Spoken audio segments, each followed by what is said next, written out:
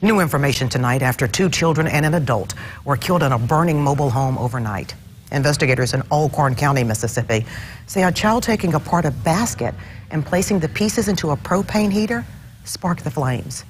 This happened just after midnight in the Rienza community that's near Corinth, about 96 miles southeast of Memphis. 2-year-old Dakota Brassfield, 5-year-old Chrislyn Brewer, and 46-year-old Samantha Mason died.